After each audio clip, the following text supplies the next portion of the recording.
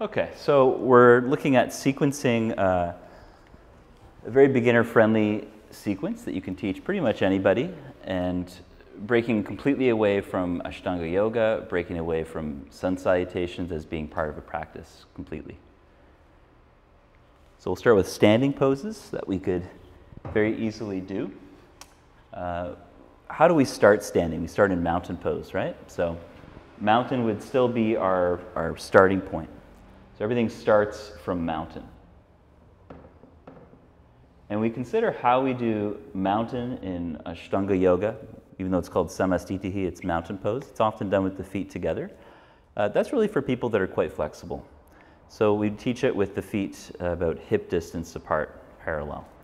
And the advantage of that is that it sets people up to do postures where the pelvis is facing the front foot. So if you think of your warrior one, Parshvottanasana, those are really great vinyasas to do. Those would all work very well with the feet hip width to help with the balance. So that's one category of standing vinyasas that we could do, is stepping back to a warrior one. So that's one option. Warrior one stance. And we group together postures that follow those same sort of alignment conditions in the feet.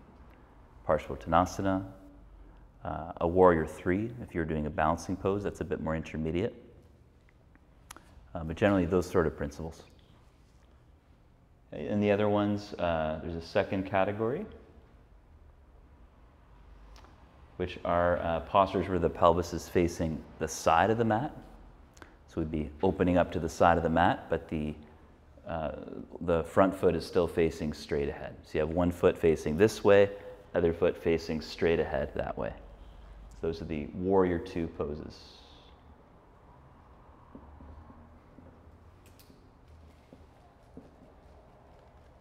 Okay, so some different options for standing vinyasas. And then the other one is basically still staying in mountain. It's even simpler, so it provides a more ideal starting point.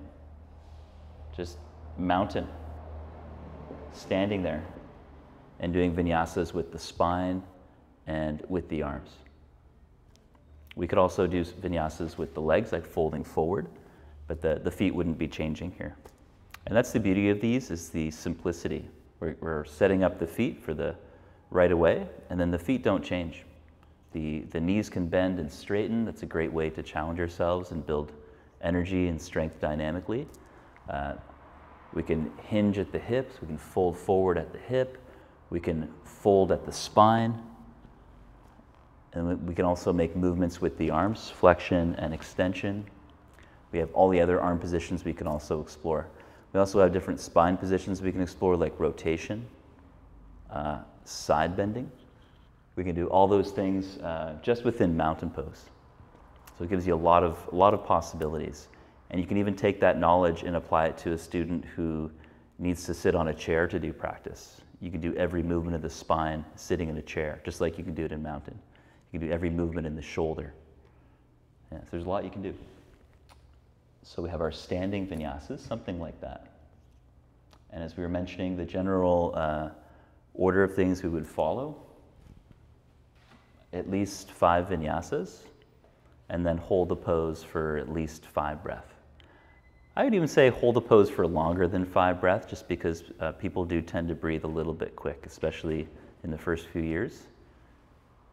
With slower breathing, we don't need to hold poses as long necessarily to get the same physical benefit. So 5 vinyasas, which are simply movements with the breath. And then 5 static breath. And static is when we're holding the pose, no longer moving. And in that silence, in that stillness, you can really notice the internal movement of the breath. Just like when you're doing those exercises that we did to connect with the diaphragm more with will, that relaxation response. When you're still, you can really tune in more to the internal feelings and sensations. Okay, so that's standing poses. And then the other category that we'll work on next is positions where your hands are on the ground, but keeping it more simple than that, table position. So we call this kneeling.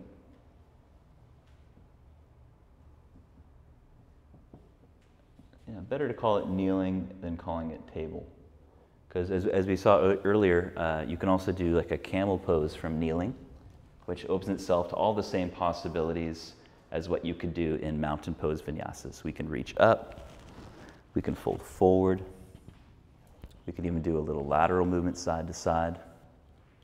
We can even do twisting from that position, although it might not make that much sense, you know. But generally speaking, that's the sort of idea there. So for kneeling, if we look at table pose, a weight-bearing position, that's table is our foundation.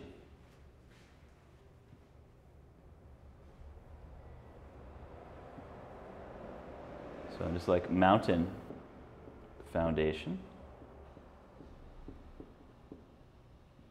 table, foundation. And what does foundation mean? It means that whatever's on the ground is the foundation of the pose. And so we set up a good foundation first, and then everything grows out of that foundation.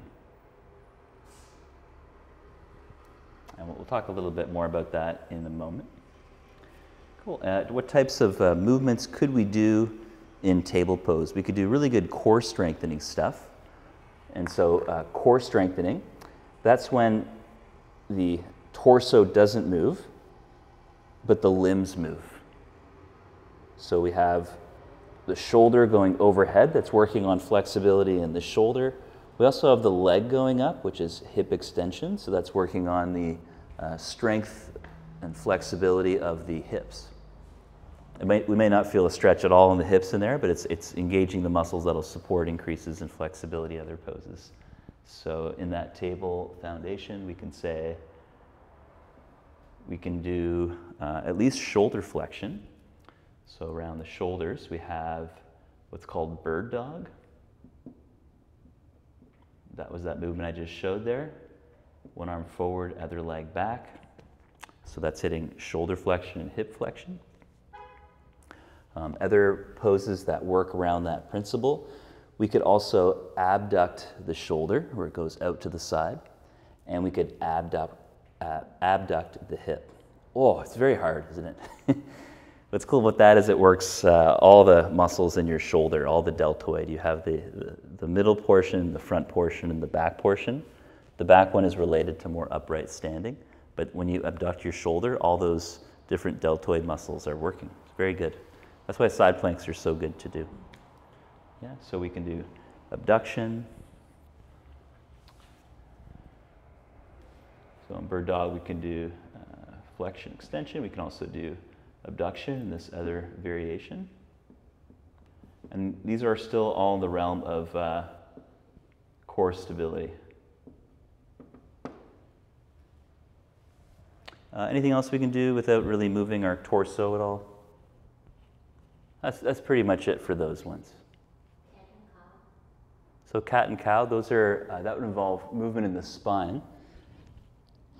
So those are really great movements. Those are like flexion extension types of movements we could totally do, and we can combine that with these other movements, which would make it more of a core stability thing. Yeah. Could you, could you practice like these? Just practicing moving the shoulder from, where's that, protraction, retract? Oh yeah, great. Yeah, shoulder retraction and protraction. And what's great about that is that your core is stable and you're moving the shoulders to develop that control and awareness. Yeah, that's a really great thing to do. Retraction, protraction. The progression of that one is doing it in the plank. I think that comes with the bear pose. Pardon me? That comes with the bear pose when you have to lift your knees up, but the rest of the table stays like that. Oh yeah, that's another way of working the core and table is hovering the knees with the toes on the ground. Yeah, and it's a very strong core stability thing. It really works on one of your hip flexors, your psoas that connects from the thigh to the low back is a big core muscle. So for sure, that's up there. Yeah, so lifting the knees is definitely gets into the realm of more challenging variations for sure. Warm up and then you give them a challenge like that. Yeah. Cool. So yeah, other stability ones, we can look at those smaller movements that are very difficult. So scapular retraction, protraction for sure. We can also, from that table foundation, cat and cow was already mentioned. So cat and cow type movements, which is spinal flexion, looking at the navel, rounding the back, and then extension. So a variation of this that involves spinal flexion, but doesn't really involve extension. It involves trying to more core awareness to stay neutral, but a lot of people will actually extend their spine because it's just so hard to be neutral. Is this one. It's like a bird dog. You can try it with me.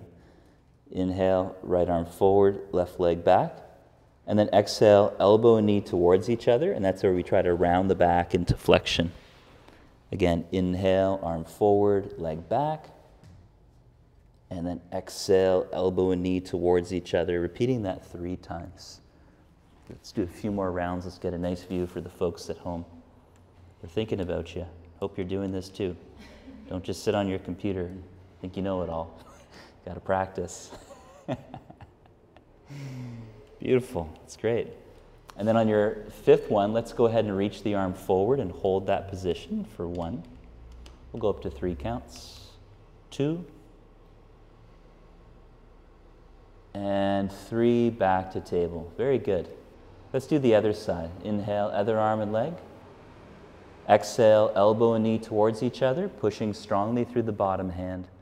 Again, inhale, reach. So it's actually quite challenging, eh? It's hard. So we probably want to teach a better foundation around the hands before giving people this kind of thing. I'm just throwing you in the fire today to keep things moving along. We'll talk about foundation of the hands. Good. And then last one, reach forward. But this time we're going to hold the other one for 3 breaths just to get a taste. So exhale, elbow and knee towards each other, rounding your back. 3 breaths. Push strong through your hand. 1, 2, 2.5. Just kidding. 3. Inhale, reach forwards. And exhale, table. Which one felt more challenging there? I'm curious. Holding it in felt more challenging? This felt more challenging. Oh, Barry had a different response. I think the balancing part, I feel my balance feels really off with my back hurting. Like Oh, normally okay. that feels easy. I do Yeah. that a lot. Also, Yeah. when I work out, but Yeah. today I think I'm wobblier. So this has felt more balancing. Yeah, great. Thanks for sharing that. That's great.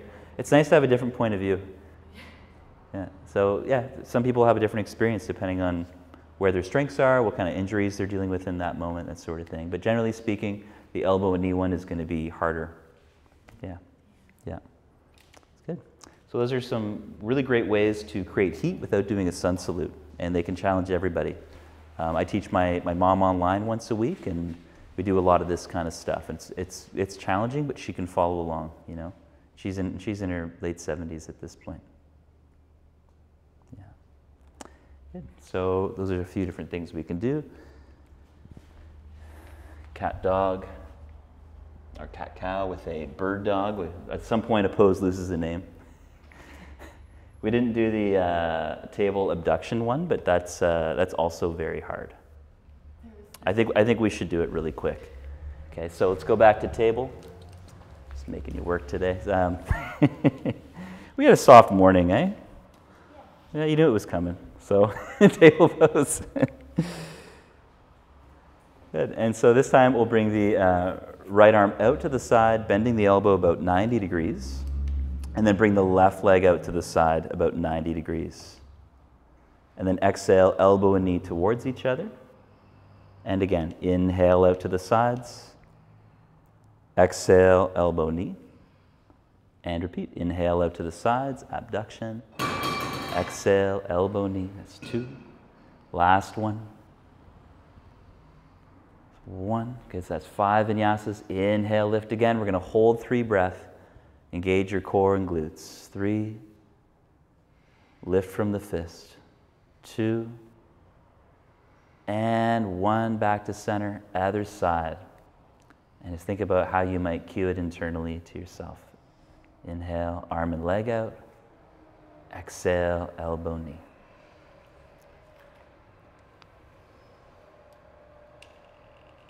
It's about 5 vinyasas.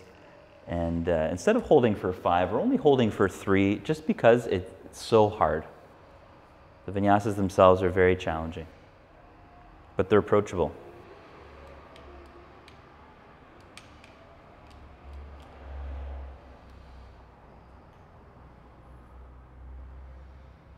And then holding for about 3 breaths. If you got there early, wait for your peers. 3. That was for you, Akasha. 2. And 1, back to table. Beautiful. Good. So some very challenging stuff, eh? And you can see how it's really just going for those major joints. You're going for the shoulder, going for the hip. And it's very hard to not hit those things. In movements where we're standing, it's very easy to miss it. But with these exercises where you have one limb on the limbs on the ground, or like one hand, one knee, it's much easier to get into those difficult areas. Yeah, good. Any questions on that? Any comments? Cool. Let's move on. Okay, so cat-cow, different bird dog variations. Okay, and then there's also involves making circles with the hip. And this is one of the easier ones to work on. It doesn't involve as much core stability. So if we're on the hands and we lift one leg up, we make big circles in that hip. We go out to the sides and up. Great for connecting with the buttock muscles and strengthening the muscles that we need to develop that flexibility, but also create stability around the hip. Again, very, very approachable position. So hip circles, it's great.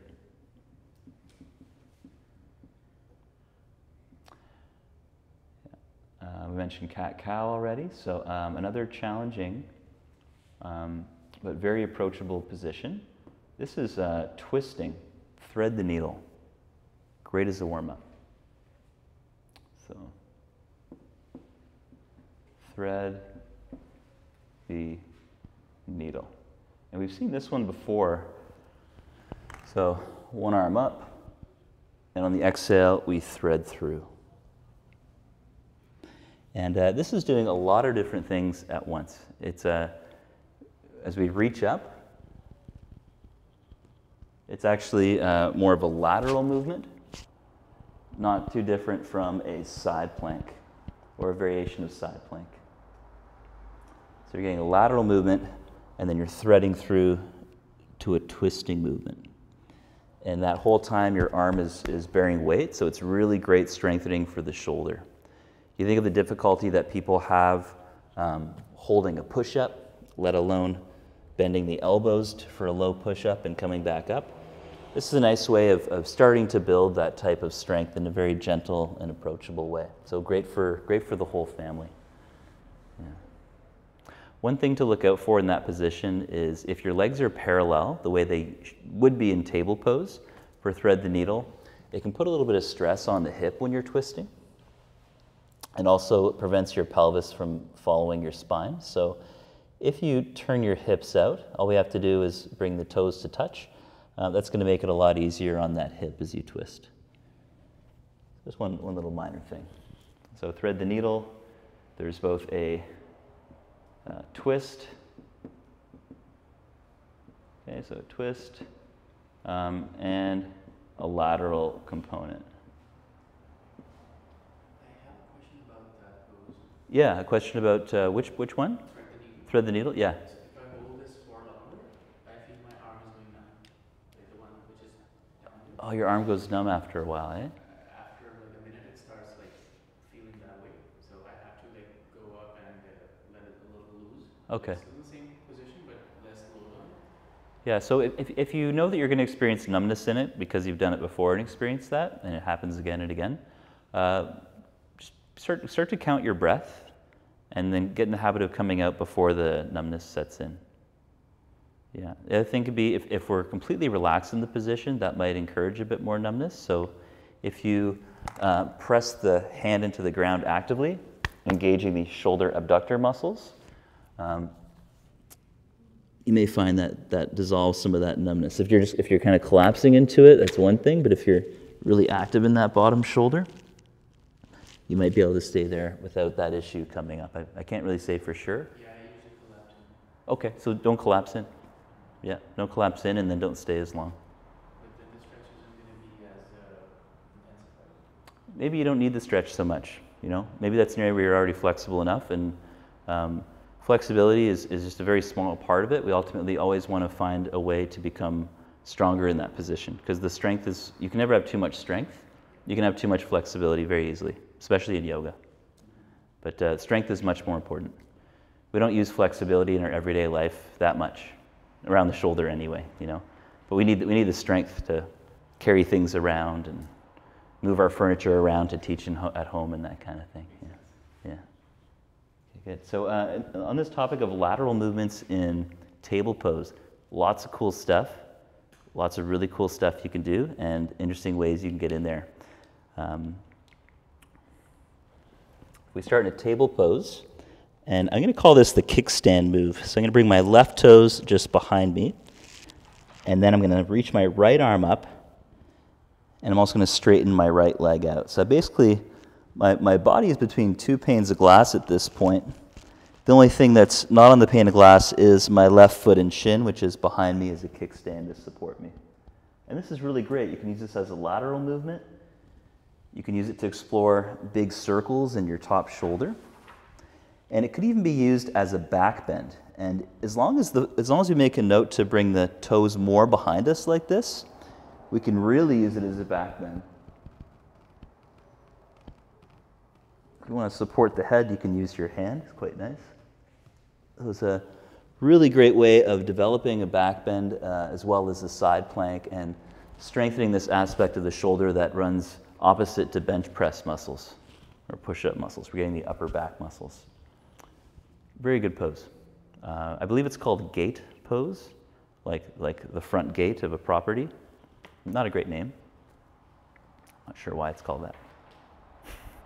I like to call it baby wild thing because it involves the same move, but wild thing's a modern day pose, and gate pose has been around for hundreds of years. Does anyone know what wild thing is? I prefer not to demonstrate it, but I will. I'll do it. Okay, so it involves this movement, which is very similar to what I was just doing here. So very similar, but it's usually entered from down dog or plank. Go onto the outer edge of your foot. Bring the toes behind you, kind of like the kickstand principle, but just the toes, and then turning the heart to the sky. Oh, I thought they called it a flip dog. Ah, flip dog, good. Yeah, pose has many names. People were calling it rock star for a while, and they were yelling. It was such a weird time in yoga. It's yeah, flip the dog, sure. Yeah, a lot of names. Yeah, that's a harder version. So we can call that baby wild thing, or gate pose, just so we all know what we're talking about. It's also like a modified side plank. Cool.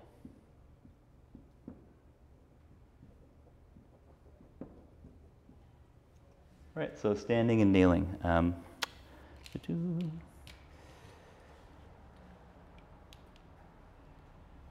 And let's talk about the foundation now.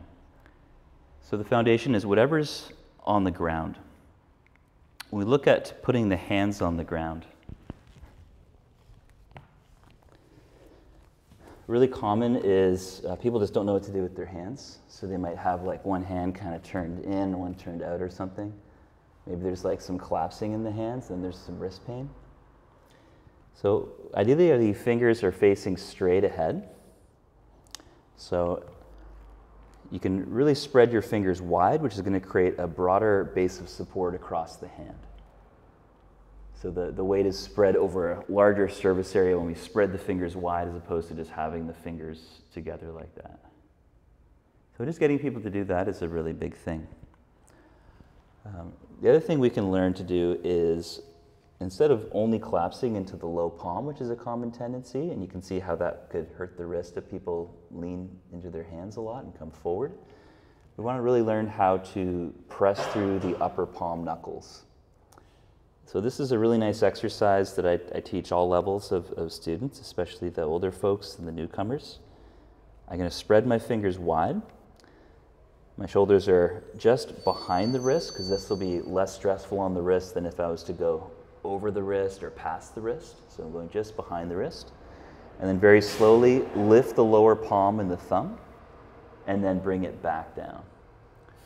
Lift the lower palm and thumb, and bring it back down. So the whole time, this upper portion of the palm is on the ground the whole time. Just the thumb and the low palm that lift. And we can do that really slow, about 10 times. And then we could do it at double speed another 20 times. Let's go real slow together, shall we? So we'll start off with the shoulders a little bit behind the wrist. Okay, and we'll activate the muscles under the armpits by pushing the hands towards the knees. Maybe you can feel that engagement. It draws the shoulders away from the ears. Okay, now lift the lower palm and thumb, and slowly bring it down. And again, raise the low palm and thumb, slowly bring it down, and repeat. So if you want it to be more challenging, you would bring the heart forward by just a little bit, just a little inch or so. The more forward your heart goes, the more it's going to load up that upper palm. Just keep on going. And you want to feel that the forearms are getting worked.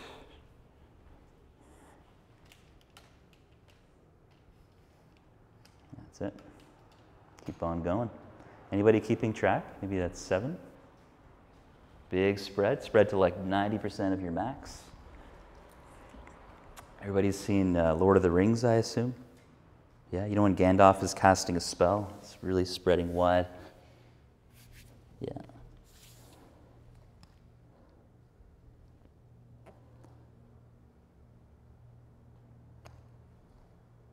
Maybe not quite so much. Keep these guys down. There you go. That's enough. It's kind of weird. I have pain in this wrist. While doing this, I have pain here. Oh, yeah. The other one. Okay. Yeah, so just go back a little bit more. Don't go quite so far forward. And focus on really drawing your shoulders away from your ears. So to get the shoulders away from the ears, you can have your palm planted, and you're going to push the hand towards the knee. So push into my hand. Yeah. So that's engaging these muscles under the armpit. I can feel those guys right there. They're fired up. So keep those as you do the exercise there. Okay, now we're going to do it at double speed 20 times. Ready?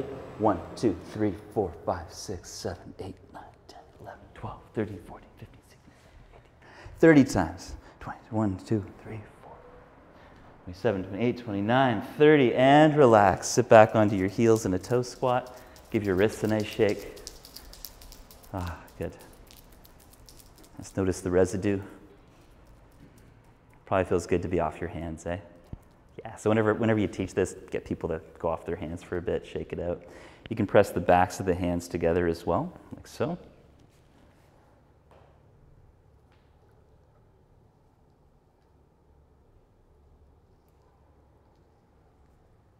And then one of my personal favorites after any challenging arm balance, give your wrist a good squeeze.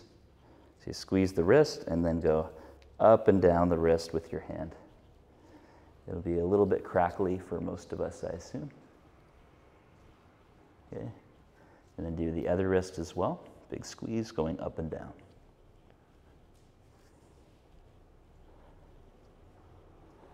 And we'll finish it off pressing the backs of the hands together again, making little circles. Good. And then come back to table pose. Cool. And the other aspect of table that was mentioned earlier is lifting the knees off the ground. So let's really connect into the strength of the shoulder by pushing the hands towards the knees. So you're engaging the muscles into the armpits. And then round your back like an angry cat, spreading the shoulder blades. That's going to engage the muscle called serratus anterior, spreading the shoulder blades apart. And use your exhale to lift the knees off the ground. So you can take the feet about hip width. So we're going to hover the knees off the ground. Good. That's it. Now you can just hold that position. With your inhale, push your hips back like a down dog, but keep the knees hovering close to the ground. And as you exhale, come forward again, shoulders over wrists, and repeat. So knees hovering just above ground the whole time. We'll do about 5 in total. The closer the knees are to the ground, the harder it's going to be. And if you feel like, hey, this is not for me today, that's okay. You can come out. You can also keep the knees further away from the ground as an option. And then we'll lift the hips to downward facing dog, straighten your legs, and then move the hands just in front of your feet, coming into ragdoll position. We'll bend the knees, hang loose. So we're breaking up the exercises where we're on the hands, giving the wrists a break. Let the spine hang loose and stretch out.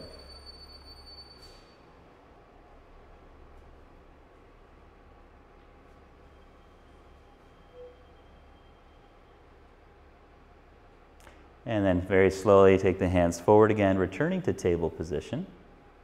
Take your time. Okay, and then the one other aspect we haven't looked at yet is the table vinyasa. Of course, we've done it together, but for a refresher today. So this is a way of building a chaturanga by modifying it. So you can set up your table as you usually would, hands under shoulders, and then move your knees further back, another half foot or so. Even further if you wish. Just play around with it. There's no precise place to be. And then pushing through your hands, take a breath in. As you exhale, send your heart forward past your hands. Your hips can hover just above the ground, or you can bring them all the way down. Bend your elbows. And then inhale, press back up to table. Exhale, sit towards your feet. Hands stay glued down. Again, inhaling, come forwards. Exhale, bend the arms, slowly lower your hips towards the ground.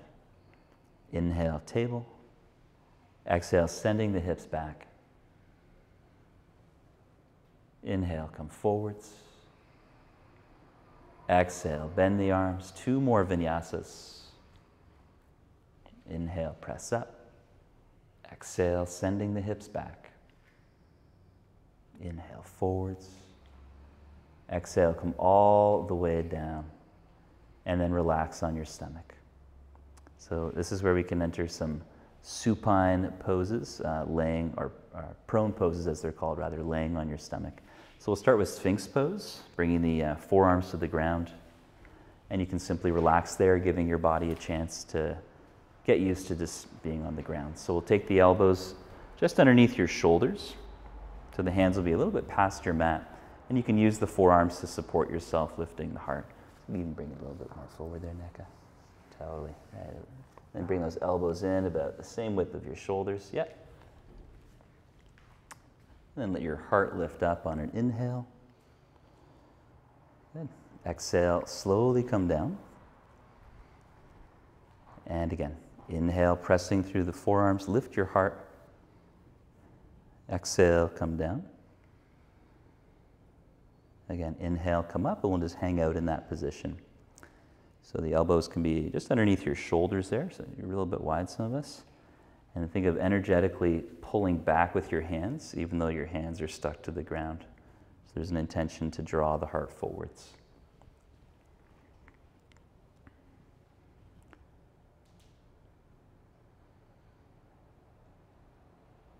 And just notice what you're doing with the back of your legs. Maybe they're engaging a little bit. Maybe you can relax the back of the legs. Maybe that feels fine to be relaxed. Maybe you felt better engaging the back of the legs, so just become aware of the possibilities there. Try it both ways. Cool. Anyone prefer to engage in that pose versus relax? Or no? For me, it's helping. It's helping. With your lower back, it feels better to be engaged? Yeah. Cool. Anyone finding they're more relaxed in the back of the legs here comfortably, or just out of curiosity? I don't know. You don't know, maybe, maybe not, hard to tell? Hard to tell which one I prefer. Okay, cool. The good news is they're both right. I think I'm getting engaged a little bit. I feel like that helps me just get my back more activated. Okay, cool, yeah. Yeah, cool. So we can come all the way down now. And we'll set up a Cobra Vinyasa. So hands by the low ribs. Inhaling, lift the shoulders away from the floor, energetically pull back. And on your exhale, slowly come down. Again, inhale, Cobra pose, lifting the heart. And exhale, slowly lower. And we'll do 3 more vinyasas. Inhale, come up. Exhale, lower. Again, energetically pulling back on the inhale, lifting the heart. Exhale, lower. And last one. Inhale to come up. And then exhale, press back to table position. And since we're just doing some back bends, we'll go into the counter pose, which would be sitting back towards your feet, like a puppy stretch or child's pose, intending the buttocks towards the feet. Try to relax your lower back. If you prefer to have a support underneath your head, you could use your hands underneath your head, or you could use your forearms on the ground next to your head. Try to relax your low back and breathe into it.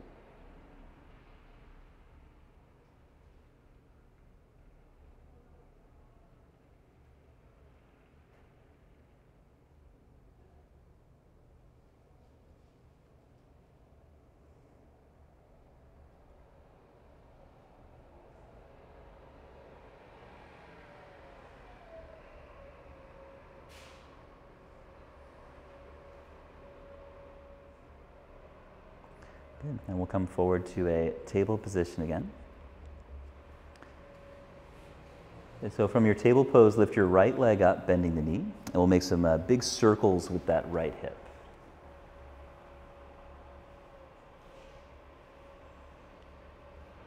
If you'd like to make it more challenging, look at your other knee and try to keep the left knee totally still underneath the pelvis. So keep the pelvis still, keep that thigh bone still. Just challenging the stability a little bit more. If things move around, it's not a problem. It's just a challenge you could choose to explore. With your next exhale, step the right foot outside the right hand. You can raise the palm to make space. Cool. And then take a breath to look forward and bend your knee. And with your exhale, send the hips back, straightening the leg as much as you're comfortable. And again, inhale, bend the front knee, gecko lunge. Exhale, straightening the front leg, sending the hips back, and repeat the vinyasa a few times.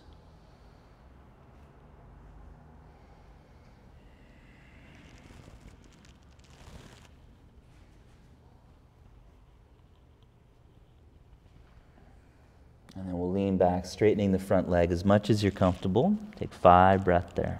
1. If it hurts to bow the head down, feel free to keep the heart lifted. 2, 3, 4. And then inhale to bend your front knee. And then pushing firmly into that front heel, knee over ankle. You can bring your hands up to your front thigh. Cool. Simple vinyasa, bend the front knee a little more on the inhale, as far as you can. And then exhale, push through the heel, reversing the bend, knee over ankle. And again, inhale, bend the knee. Exhale, reverse it, lifting the pubic bone. And again, inhale, bend the knee. Exhale, reverse it. And once more, inhale, bend the knee. Exhale, knee over ankle. Pause there, bracing your core. Left arm up to the sky. You can add a little side bend, leaning over to the right, reaching over to the right.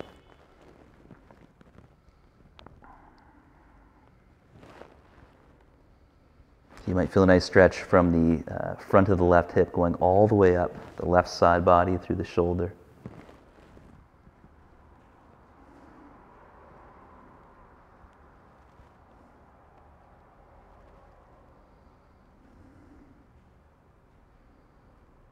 Inhale, come up. And then exhale, lowering your hands down. Help yourself back to table pose. Planting the palms, fingers spreading. And then circle through that left hip. Engaging through the glute, exploring the range of motion in that hip.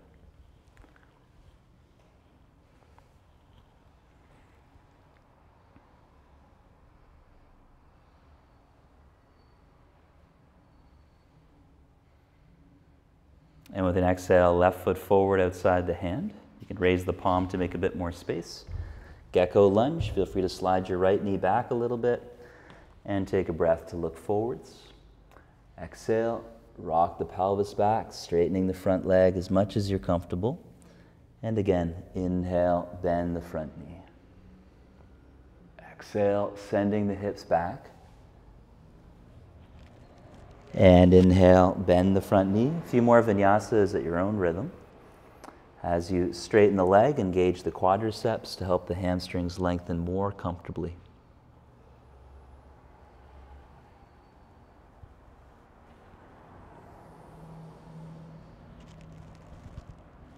And we'll bend that front knee. And last one, exhale, straighten the leg. Pause for 5 breaths. 1, 2, 3.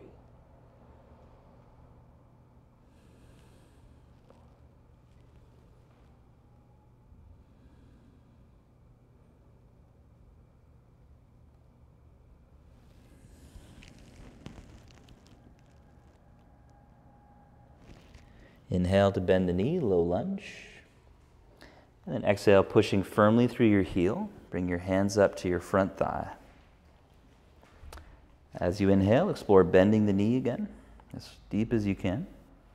And then exhale, push off the heel, knee over ankle, reversing the bend. Again, inhale, bending the knee. Exhale, heavy through the heel.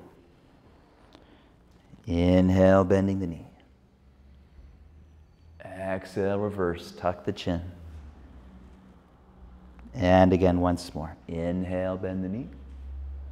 Exhale, reverse, tucking the chin. We'll hold that position. Press the right hip forward, engaging the buttock. You can energetically draw the left foot back.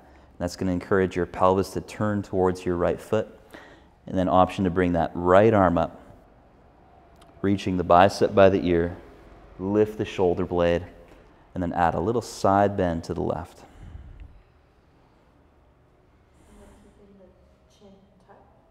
For a lot of people, it's helpful to do that because it encourages the heart to come up initially.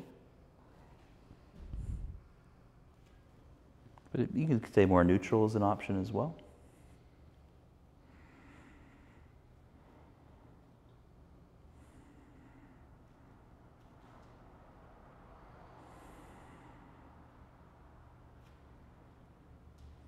Good. And then slowly come back. And then lowering the hands, left foot comes back. Good. And we'll simply bring the legs out in front. Cool. Yeah, so that stuff was all done within the kneeling position. We didn't really find a way to get into that modified side plank, but there's a lot of ways you can do it that are quite interesting. Sitting on the floor like this can be really nice after you've done standing poses as well as some kneeling poses. We saw how you can really create a lot of heat just from kneeling positions. We didn't even do the standing ones today. But within a sitting position, there's a ton of stuff that actually is accessible to beginners. So the stuff that isn't quite accessible is the poses that involve something like, say, obviously like half lotus is out of the question for most beginners, unless you're teaching a one-on-one with someone who just shows up and sits in lotus before you start class. And you're like, oh, okay. You know, that changes things a little bit. But a lot of those movements that we did in kneeling, some of them we could actually work into seated positions as well. So, sitting. And what's our foundation in a sitting pose? Can anyone guess? $1 million question. Just like it was mountain pose, then we had table. Yeah, Dandasana, yes. Gold star for you today, Prairie. So Dandasana, staff pose. And the intention of that pose is written within the name. Danda means staff. Cool, so.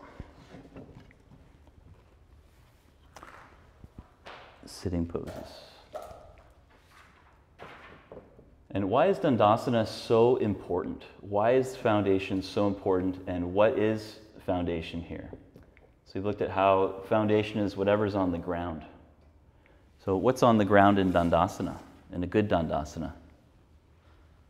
what are called the sitting bones at the very bottom of the pelvis. That feeling of rooting down through your seat, which creates the rebounding force of lifting the heart. The heels are on the ground as well. That's part of it as well. So the backs of the heels. And then we don't really need the hands. We saw how the arms could do this kind of thing.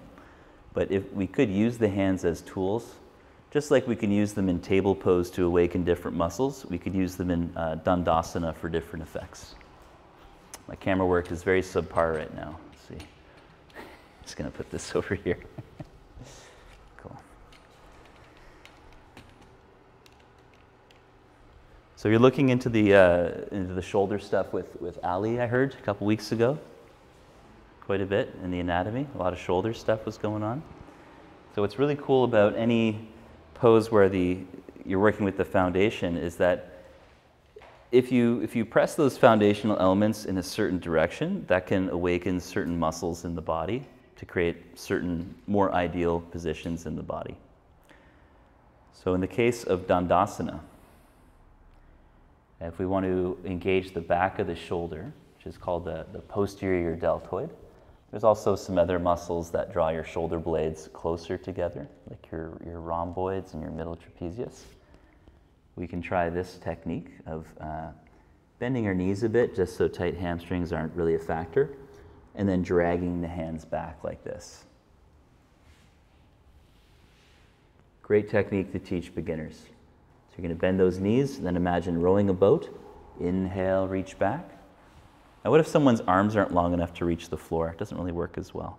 So you can just reach forward and imagine you're rowing a boat. Inhale, pull back, lifting the heart, similar effect. Cool, so we get the chest lifted, upper back active. Now if your hands are on the ground or on yoga blocks, for those of you with slightly shorter arms, here's some cool things we can try. Okay, so we can press the hands back to awaken the upper back.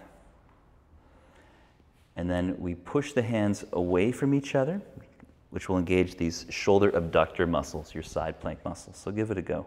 Engage the upper back, so that's going to stabilize the shoulder blades against your rib cage, so that the things you do with your hands will really influence what happens with your shoulder.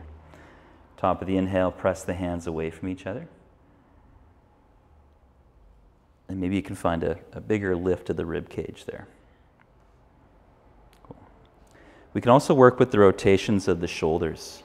And what's great about this pose is it's the same rotations that we find in other poses where the arms are by our sides, like an upward dog and cobra. So check this out. If you scrub the hands away from each other, what does that do to your shoulders? We get a little more external rotation. Pretty cool. So that broadens across the chest. And sometimes our index fingers will come up a lot if we really focus on outward rotation. So that can put a little more pressure in the outer wrist. So what do? We push through the index, finger, knuckle, and thumb, and those engage the muscles of inward rotation. So we get what's called a bandha in the wrist, co-activating the muscles of outward rotation and internal rotation.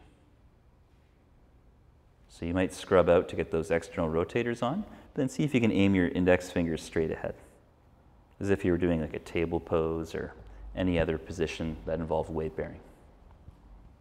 Cool. Okay, so that sets a really good foundation. Now some of the poses that we can do from that foundation, we can work with the shoulders pretty well, and we can work with the hips. Okay, so some examples of working with strengthening the shoulders. Bring the hands back and bend both knees, feet about hip width. And this is one of the easiest ways to approach this type of position, to strengthen the back of the shoulder.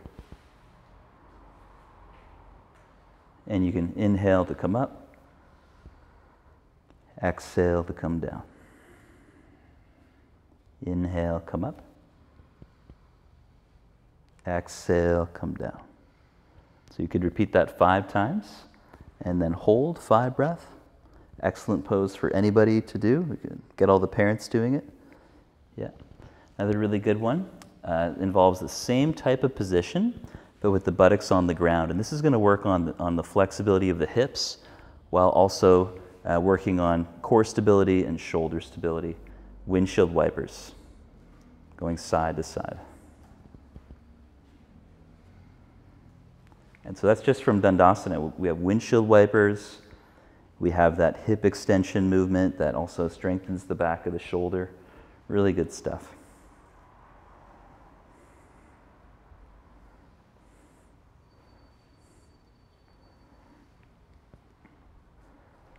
Okay, now if you want to work on some really great hip opening as well as a side plank, you take windshield wipers to one side. One hand stays down. The hand is on the same side as the knee. And then pushing through that palm, inhale, hips up, arm up. And then exhale, sitting and circling the arm back. Again, inhale, turning the heart towards the hand, reach up. And on the exhale, we sit and turn the heart the other way. Maybe a few more vinyasas there.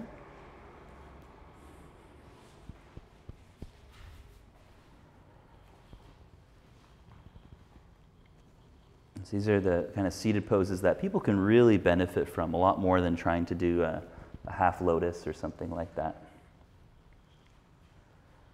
Okay, and then fifth vinyasa, we'll hold the position, lift the hips, reach back, and breathe. 1. Engaging the glutes. 2. Strong in the left side of the core. 3.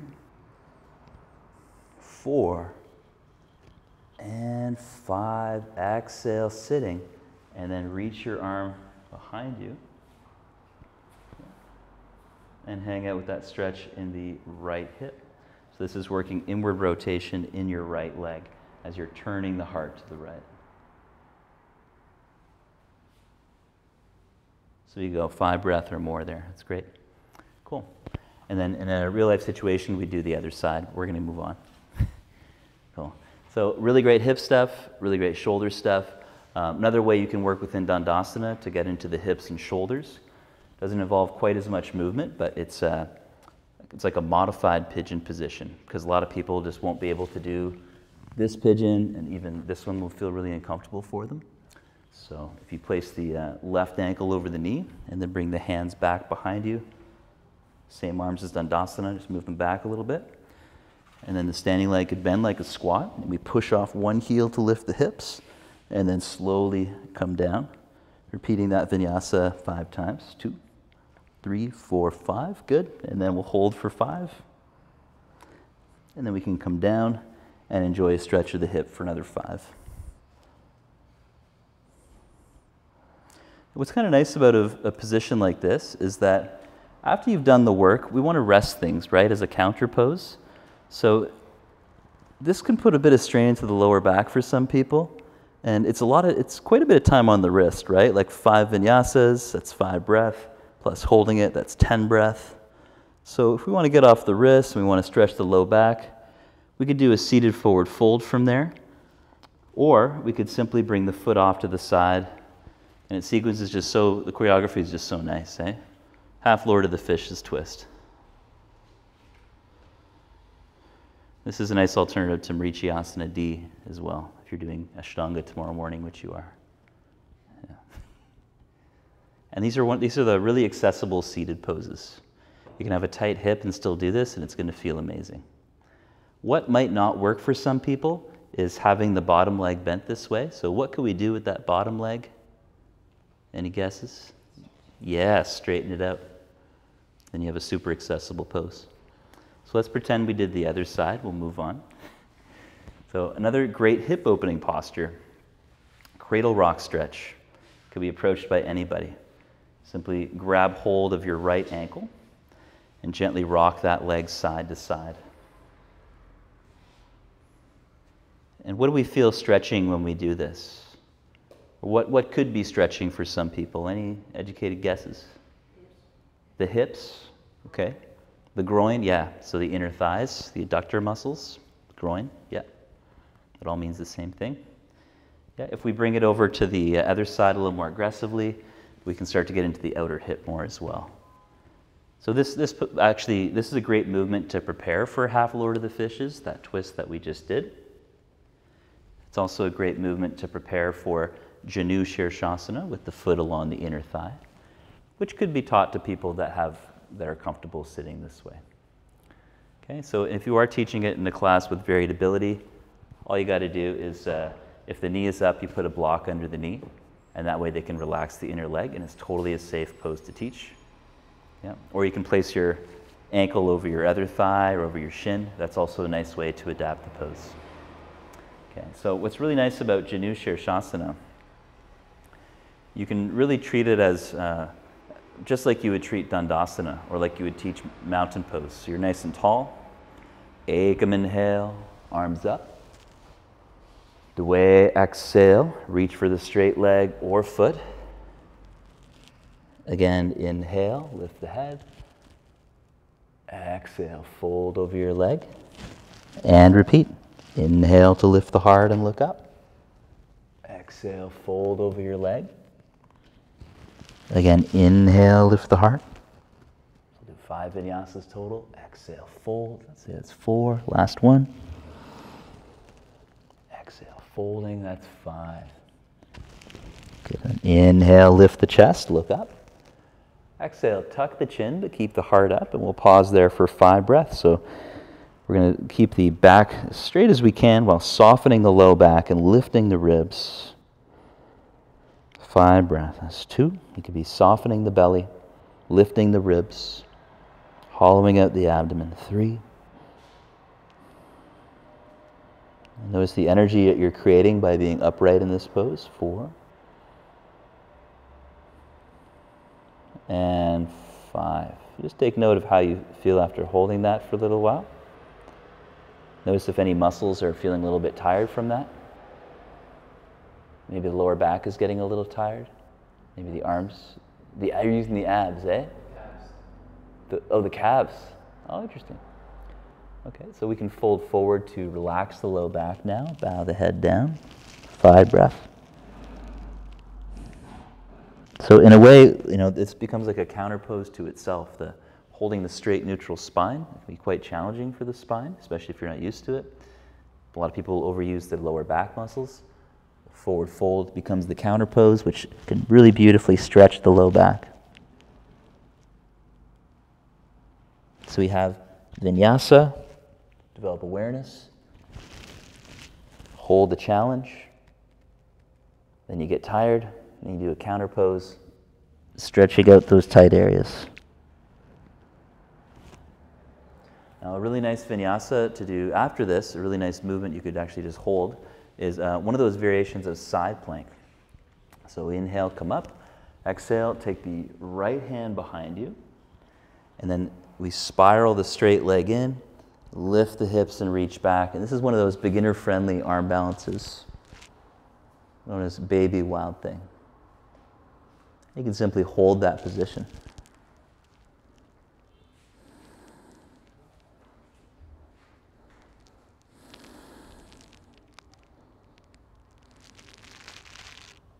Good. And then exhale, slowly come down. Let's try it on the other side. Cradle rock the left leg, exploring that range. And if you are a bit looser, you could take the foot into your elbow crease, linking the hands around the shin. You can also kick the foot up a little bit higher, which will add to the intensity if you don't feel much in the pose. And then we'll bring that foot out to the left side, pick up the phone, and then take your left foot to the inner thigh. Inhaling, reach the arms up. Exhale, hold the right shin or foot. Spinal wave a few times. Inhale, lift the heart, then look up. Exhale, folding, slowly bow. And for a tighter student, they'd simply be bending the knee and holding the shin if there's no straps around, or they could be holding a strap around the foot. So let's say that's 5 vinyasas already, even though it was only a few. Inhale, lift the heart to a straight spine. And exhale, tuck the chin, chest up, 5 breaths. 1. Lengthening the belly. 2. Lifting the heart. 3. 4.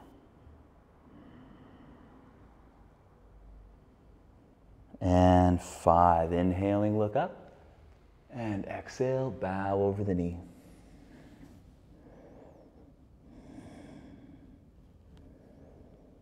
Letting the spine relax. Breathing into your back. Breathe into any areas that might feel tight.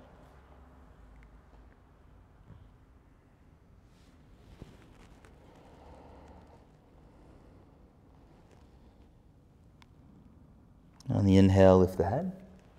And then exhaling, take that left hand behind you. Right arm back on the inhale. 5 deep breaths. Head neutral. 1. 2. If you're doing drishti style, you could look thumb instead. 3. 4. And 5. Exhale, sitting. Very good. Good. So some nice options for sitting. I have one more to share with you. So this one's based around bound angle, Baddha Konasana, where the feet are together like this. And it helps us work on a couple things. One of them is squatting. The other one is putting the reach in Asana. So you reach forward and squat. Again, inhale, come up. Exhale, reach forward and squat on the other leg. Inhale, come up. Exhale, squatting, reaching. Inhale up. And if someone can't squat, they'll just have their feet together and be reaching. But still has its benefits. Still good.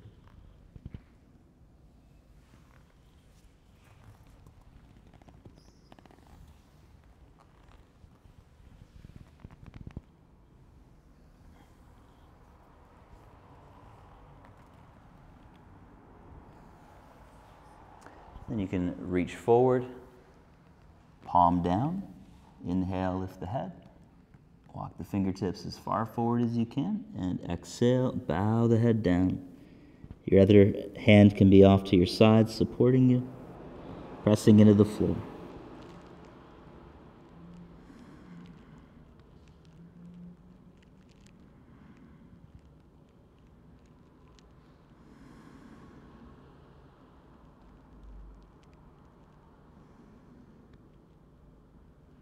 And inhale, come up. Other side, exhale, squatting, reaching forwards. Other hand off to the side for support. Lift your head again on the inhale, get some length. And exhale, bowing the head down, squatting firmly into your heel. 5 breaths. 1, 2, 3, 4, and 5. Inhale, come up. And exhale, relax. Very good. And we'll finish it quick. Just lay down onto your back now so you can root the heels, reach the arms forward. And with an exhale, slowly come down, vertebra by vertebra. Bend your knees with the heels just in front of the buttocks, arms at your sides. Exhaling, lift the hips up. Inhale, lower them down. And again, exhale, lift the hips. Inhale down slow.